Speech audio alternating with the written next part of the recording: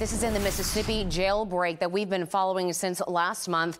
The third of the 4 escaped inmates has been found dead. According to the Hinds County Sheriff, Casey Grayson was found dead in New Orleans. A security guard discovered the 34-year-old unresponsive in a white pickup truck at a truck stop. No foul play is suspected. Here's where we stand on the other 3 escapees. Dylan Arrington, you may recall, died in a house fire set during a standoff with Leake County authorities in Mississippi on April 26th.